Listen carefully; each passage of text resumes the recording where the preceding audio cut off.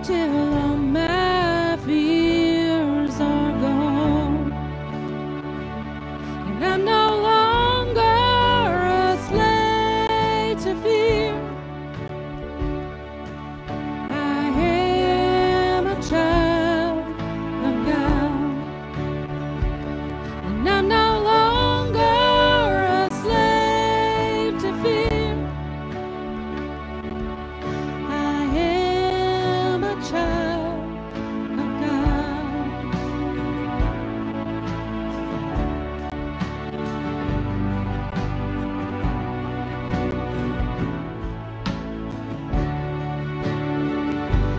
From my mother's womb, you have chosen me.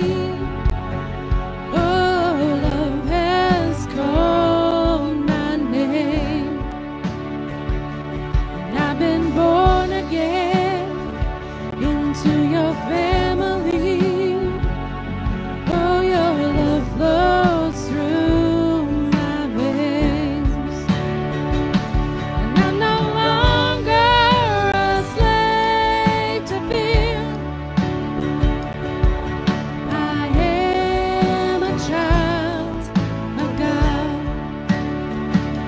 and I'm no longer a slave to fear. I am a child of God.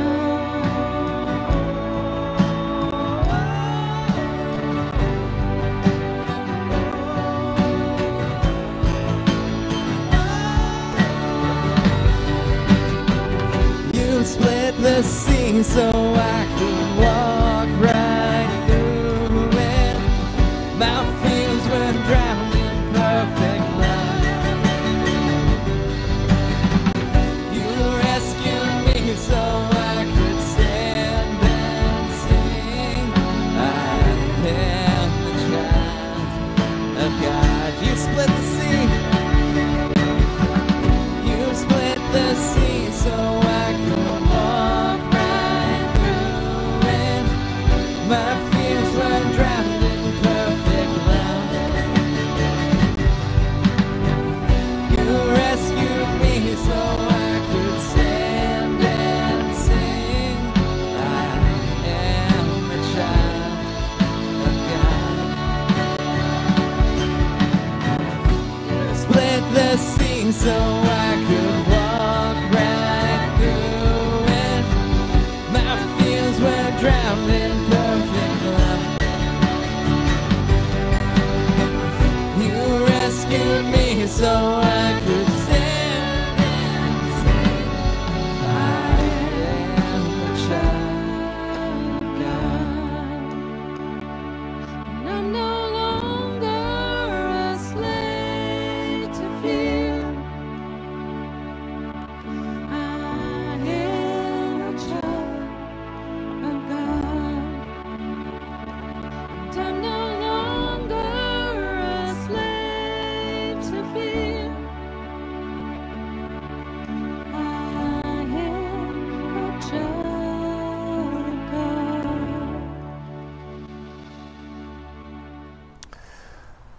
Well, a big good morning to my North Park Huron community. I trust this morning that that worship experience lifted your heart and lifted your soul as you just sang with everything you had to Jesus. And so thankful for these moments. So right now, if you have kids and you would like for them to engage the ministry videos, those videos are now uploaded and ready to go. So if you want to grab a tablet or a phone or whatever device you might need, we'll give you a moment now to do that, and you can set your kids up with the ministry videos for today, and we trust that will be an encouragement to them and an encouragement to you as the parents. So I trust that along the way this summer you've found good ways and rhythms to just enjoy this season, and I hope that you're enjoying this series, this summer series that we're doing called Summer Smorgasbord. It's going to kind of just be a variety of things, variety of topics, variety of speakers from people all across the country, really. And so I'm super pumped about this series.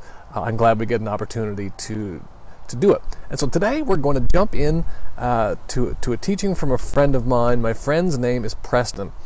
Preston is a pastor in Chestermere, Alberta. Him and I met back in 2009 doing doctoral studies at Tyndale Seminary, and we've remained friends over the years, and we've been following each other's ministries, and we've just always had good conversations around the good work that God is doing in our lives, in our families, and in our churches.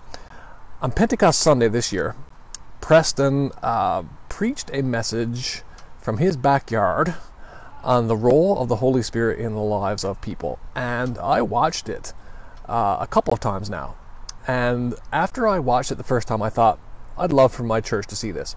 So I reached out to Preston and said, hey, as a part of our summer series, would you mind if we could have permission to kind of bring that video in and just for you in that way to be able to speak to us, to just be able to give us what you feel God is saying to you these days about how the Holy Spirit is speaking to us. And he gracefully obliged. And so we are now going to go, we're going to watch that sermon from Preston Pouteaux in Chestermere, Alberta, which was originally broadcast on Pentecost Sunday. But boy, it really just does a great job of just reminding us of what God's Holy Spirit does in our lives and how we should be constantly on the watch for Him. And so Preston is a very unique, flamboyant individual. He's got his own sense of style. You'll quickly pick that up as we kind of engage this sermon together today. I'm so excited for this. So right now, without any further ado, we are going to go to Chestermere, Alberta, to my friend Preston Pouteaux. We're going to go to his backyard as he teaches us about the Holy Spirit's role in our lives. So you're going to enjoy this. Let's do it. Hey, it is raining. I set up here when there was actually some sun out, and then it started raining, and for a moment I was like, oh no, we should probably pack up and go inside or do something. And I thought, it'll be my first sermon out in the rain, and so let's enjoy it. Rain is what we need right now to help things grow, and this morning we're going to be talking about the Holy Spirit, because the Holy Spirit gives us a way of thinking about how we engage with God and the world around us. And sometimes the Holy Spirit has been likened to a lot of different things, but the Holy Spirit is also considered living water, Jesus says. And so what's more living than having the rain coming down on us here this morning? So I'm going to pray, and we're going to talk about a few things and then dive in together. So I'm just going to make sure, hope everything's working okay. Okay, good. I'm still figuring all these things out. So let's pray together. Heavenly Father, good morning to you. Jesus, thank you. Holy Spirit, welcome. We come to you today as your people who rely on you, who need you, who trust you, and we thank you for your gift of love and your gift of life today. Thank you that you, Holy Spirit, have come, and you have come to dwell in your people, and you dwell in each and every one of us. And so thank you this morning for everybody, wherever they are, whatever they're facing. Thank you that the one thing we have in common is that your Holy Spirit is dwelling in the homes of your people around our community and this world today. And across your church, around the world, where people have to be apart because of this crazy pandemic, your Holy Spirit continues to teach and comfort and guide and fulfill all that Jesus said you would fulfill. And so bless us this morning, we pray. Amen. Amen. I'm going to read first for us a sonnet. It is actually Pentecost. This is Pentecost Sunday, and so it's fitting that our series on the Holy Spirit would begin on Pentecost Sunday. And we actually didn't plan that. We like to think we are a lot more planful than that, but it was awesome to put those two together. So let me read this. Of course, the story of Pentecost is when God's Spirit came upon Jesus' disciples and was given to everybody who follows Jesus. And this is how this sonnet goes. Today we feel the wind beneath our wings. Today the hidden fountain flows and plays. Today the church draws breath at last and sings, as every flame becomes a tongue of praise. This is the feast of fire, air, and water, poured out and breathed and kindled into earth. The earth herself awakens to her Maker, translated out of death and into birth. The right words come today in the right order, and every word spells freedom and release. Today the gospel crosses every border. All tongues are loosed by the Prince of Peace. Today the lost are found in his translation, whose mother tongue is love in every nation. Hey, this morning, if you're following the news, the world is, well, it feels like things are utterly crazy everywhere you look. Racism is rampant, not only in the United States where there's rioting, but here in Canada too. And we pray for those who suffer under racial oppression. It's cruel, it's evil. And then, in the meantime, we're sending people up to space in new capsules, and we're all in our homes because of a pandemic. The list goes on and on of things that are just feeling just absurd in the world today. Things that we can't make sense of. But this morning we are going to talk about and explore the person of the Holy Spirit, who does make sense of this world and who is the great completer of the work that Jesus has done and continues to do in us. And so we're going to explore that this morning. Hey, before we do, I have a few announcements that I want to share with us, and hopefully it will give us a sense of some of the things happening this week through our Lake Ridge community. So the first is welcome to our live video here. After this, we often do a Zoom meeting, and this Zoom meeting is a great chance for people to connect afterwards. And so you're welcome to join that. I think Evan will be hosting that just right after this, and there should be a link over in the side if you're joining us here on Facebook Live. Hey, we have Open Table Online. This is a bi-weekly meeting right now as well, and it's a casual low-key gathering of women, and they meet online at 5:30 p.m. So grab your dinner and we'll eat together. I won't eat together, they will eat together. So you can go on lakeridgecommunity.com and check out the small groups. Here we're also doing something called Class Connects, and these are little one-time online experiences put together by people in our community, and it's often a hobby or a skill or something that might just kind of draw us together. People get to share what they are passionate about and what they make. So first up there is a photography class with Michelle Wilson on June 3rd at 7:30 p.m. And then there's a cooking class with Julie Walton on June 17th at 12 on Zoom. And so both of these classes are free, and you can join on our Lake Ridge website there under the small groups. Hey, for youth and kids, there's going to be a Minecraft Mondays. That's at 7:30 p.m. Youth is on Tuesdays at 7:30 p.m. Story time is on Thursdays at 10 a.m. Club 56 is on Thursdays at 3 p.m. There's a whole bunch of things happening, and it's just a chance for us to stay connected during these strange times.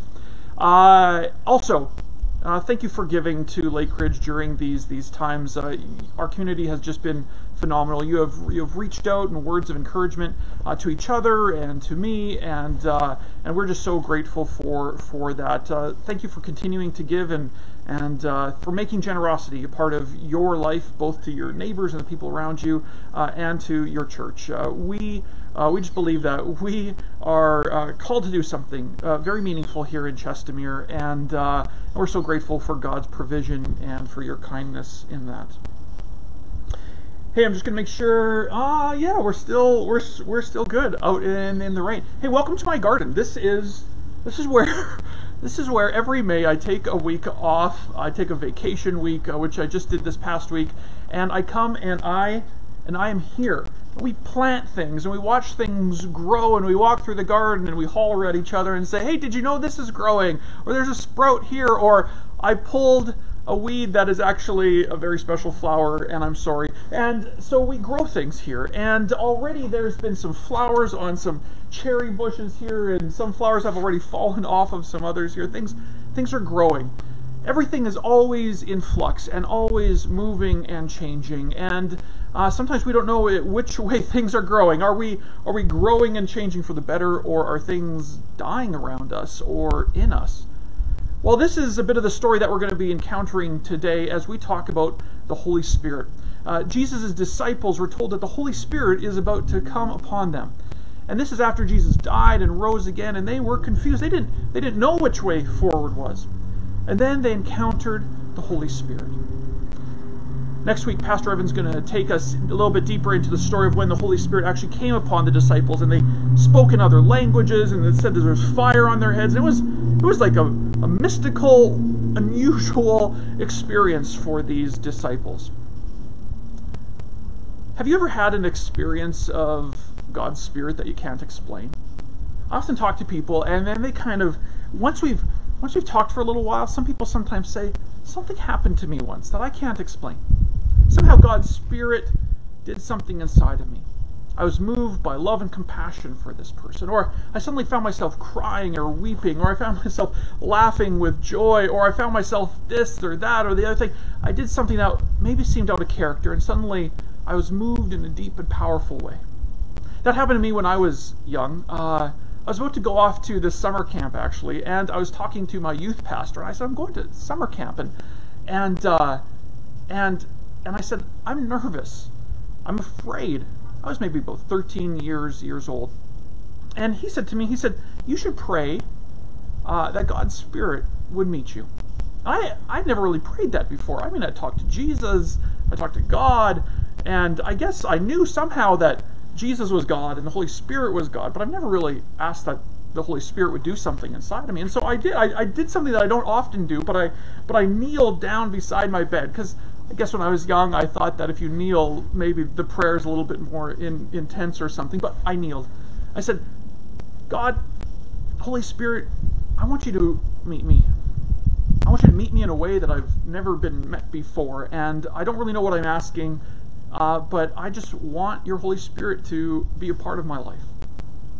Now, I followed Jesus, and I've followed God, and this was good and fine, but I read in the Bible that for those who believe in Jesus, that they are also recipients of the Holy Spirit, and the Holy Spirit dwells in them. And I knew God's Spirit was somehow with me because the Bible said so, but it was almost like I was asking to walk with the Spirit, to let the Spirit be the guide in my life, in the same way that the followers of Jesus had the Spirit guiding their life. And so I prayed.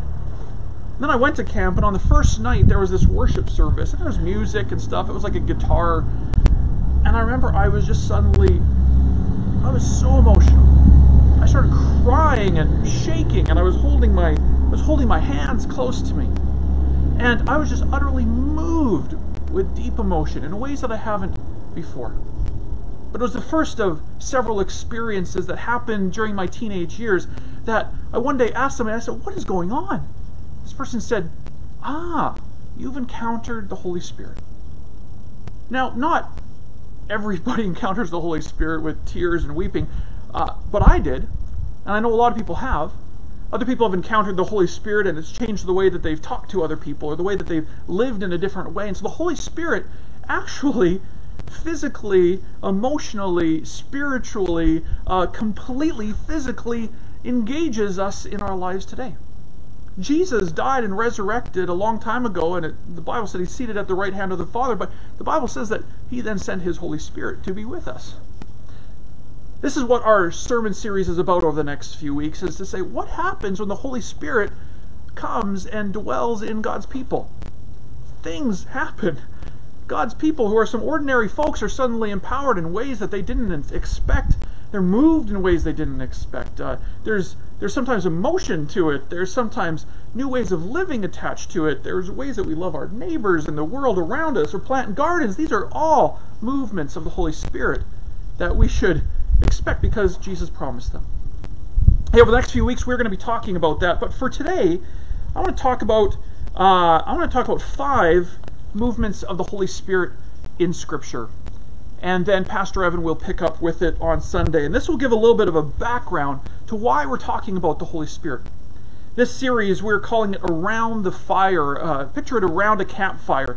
But God's Spirit actually warms and enlightens us and gathers us around.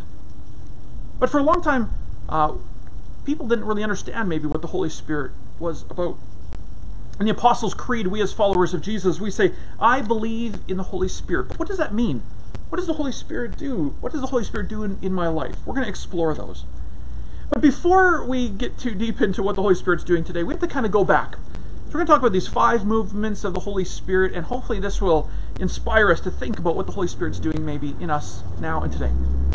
The first one is that the Holy Spirit, the revelation of the Holy Spirit, who the Holy Spirit was, God's people were discovering who this Holy Spirit was. The Hebrew people way back in the Old Testament, they knew that God's Spirit hovered over the unformed depths of the world. Somehow this Spirit, this ruach, which is the Hebrew word for air, or I should say like the vitality air that fills our lungs, that this Spirit hovered over the deep, hovered over the ocean. And they understood that this Spirit of some kind was an extension of God. It wasn't God himself, but this Spirit, it sustained life, but there was more. And they were wondering, who is this Spirit? What is this Spirit doing? Then they discovered something else. As the story of Scripture unfolded, not only was the Spirit there at the beginning, but then this Spirit seemed to activate in people's lives. It said that the artisans who built the temple, that God's Spirit came upon them, and they suddenly had this creative impetus to make things. And they made beautiful things, and people watched that and said, God's Spirit has entered them. The same creative Spirit that made the world is now on this artisan. And then certain people too. There was judges, which are like prophets, and then other prophets, and then certain leaders and kings, and people saw that God's Spirit came upon these people and gave them kind of godly wisdom to speak God's words and speak justice into unjust times, or to lead people towards God as opposed to away from God. And God's Spirit moved in these people's lives, and people saw that and said, so the same Spirit from back then is now on these people. But it was not enough. In fact, people wondered why God's Spirit might not be on me too. Why is it only for these special folks? And so it was not enough for a few chosen prophets or kings to experience God's power. And so the prophets began to foretell about this Messiah, this person who would come, and this person would have on them the Holy Spirit all the time. And that this Holy Spirit from this person would then flow out to everybody else. And people were amazed. They were like, we can't wait for this Messiah to come, because this Messiah is going to come and then somehow carry the Holy Spirit. We get to see what this Holy Spirit does, what the Spirit does in this Messiah, and maybe that Messiah will make everything right. And people wondered, and they watched.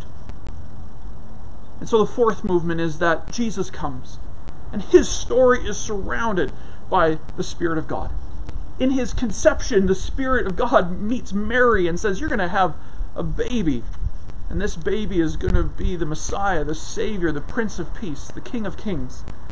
And then he's baptized by the Spirit, water and Spirit, with John in the Jordan River.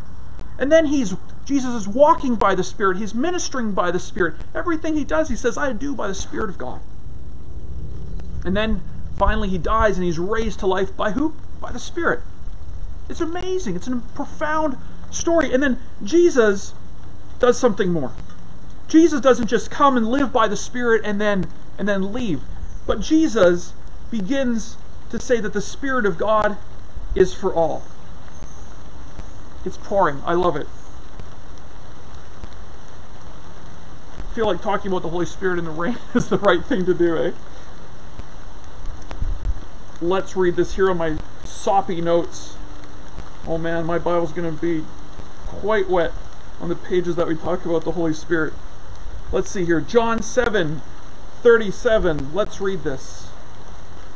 On the last day, the climax of the festival, Jesus stood and shouted to the crowds, anyone who is thirsty may come to me. Anyone who believes in me may come and drink. For the Scriptures declare rivers of living water will flow from his heart. I'm still good here. Good. Everything's getting wet. Rivers of living water will flow from his heart. When he said living water, he was speaking of the Spirit who would be given to everyone believing in him.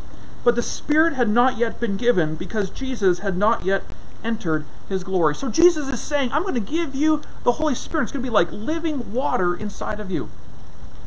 But the Holy Spirit hadn't yet been given. And then later in John 14, the story thickens, the plot thickens. In John 14:16, it says this, Jesus says, "And I will ask the Father, and he will give you another advocate who will never leave you. He is the Holy Spirit who leads into all truth. The world cannot receive him because it isn't looking for him and doesn't recognize him, but you know him because he lives with you now and later will be with you. No, I will not abandon you as orphans. I will come to you." So Jesus is saying that from this Father and from him is going to come this advocate, this counselor, this helper, this caregiver who is going to come, and he will never leave you. And he is coming to be with you so that we are not going to be orphans. When Jesus left, we weren't going to be left alone. But God's Spirit, the same Spirit that moves in him, is suddenly allowed or welcome to be into each of us. So the people who are following Jesus, they were mystified by this. They said, what does this mean that this Holy Spirit is going to come and live with us? And so I'm going to end with this. The book of Acts begins. Jesus has died, is resurrected, and people are standing around going, what next? And so this is how they talk about, this is how the book of Acts begins. This Dr. Luke, he writes this account to Theophilus. So it goes like this. In my first book, I told you, Theophilus, about everything Jesus began to do and teach until the day he was taken up to heaven, after giving the chosen apostles further instruction through the Holy Spirit. During the 40 days after his crucifixion, he appeared to the apostles from time to time, and he proved to them in many ways that he was actually alive. And he talked to them about the kingdom of God. Once he was eating with them, he commanded them, "Do not leave Jerusalem until the Father sends you the gift he promised. As I told you before, John baptized with water, but in just a few days you will be baptized with the Holy Spirit." So they stayed in Jerusalem, it says. So when the apostles were with Jesus, they kept asking him, "Lord, has the time come for you to free Israel and restore our kingdom?" He replied, "The Father alone has the authority to set the dates and times. Are they not for you to know? But you will receive power when the Holy Spirit comes upon you, and you will be my witnesses, telling people about me everywhere, in Jerusalem, throughout Judea and Samaria, and to the ends of the earth." So these people were suddenly told that they were going to receive the Holy Spirit. It was a profound picture of what this Pentecost Day was about to look like. And so next Sunday, whoa, hey, I got a visiting umbrella. Thank you, Colin. Hey, cool. Thank you. Look. Well, hey, we are almost done. Colin's standing in the rain now. Thank you. Hey, for the followers of Jesus, this coming Holy Spirit was a profound moment for them. But it was promised, and they were expecting, because Jesus promised, that the Holy Spirit was about to come upon them, and it would change everything. Friends, the whole reason why we have church, the only reason why we can follow Jesus, the only reason why we can have hope, is because the Holy Spirit has come and is in us as a community now. Let me pray for us, and as we do, I am hopeful that you will begin to start a conversation between you and God, between you and the Holy Spirit, that there would be a movement of life and peace in you during these difficult times. Let's pray. Heavenly Father, thank you for this rain. Thank you for rain that washes things and nourishes things, and thank you that Jesus said that the living water, or that he is the living water, and that we can access this living water, and that this living water will be a wellspring of life bubbling up inside of us. So, Heavenly Father, I pray today that this rain would nourish the soil, but that your Holy Spirit would come and do work inside of us to let us know how loved we are. Heavenly Father, thank you for these friends and for this community and for all that you are doing in us. We love you. Holy Spirit, come. Thank you for this Pentecost Sunday. In Jesus' name, amen. Amen. See, I told you that was going to be great. Preston just has a very unique gift of communication and a very unique gift of just bringing the things of God down and making them so real to us. So thank you, Preston, for sharing that with us. What a great reminder of God's good work in our lives, especially when we might not feel it or sense it or even discern it. But God's Holy Spirit is just so close to us. Oftentimes we forget the deep work that God is doing Wasn't it amazing how it just started raining kind of at the end of his sermon, like the Holy Spirit falling on him like rain? Wasn't that amazing? I don't know how he planned that, but Preston's even more amazing than I thought that he was. And I always knew he was quite amazing, but even that was... Preston, good job. Didn't know how you pulled that one off, but good on you. I can definitely learn some things from you. So as we go into our week, friends, let's just constantly be on the lookout for what the Holy Spirit is doing in our lives, what he wants to do, that exceedingly abundantly more attitude that the Holy Spirit could just bring into our lives to help to form us more and more into the image of Jesus Christ, our Savior. So take that encouragement this week and go with it. I just pray God's presence, God's Spirit will be with you as you go into your week. So I hope you enjoyed Summer Smorgasbord this week. Can't wait to be back with you again next week. We're going to go to a different place, different topic, but God is going to be with us, and it's going to be great. So, North Park Huron friends, and friends from wherever you are watching, God's blessings on you, and I just pray this week will be a great week as you watch for His Spirit, His presence in your lives.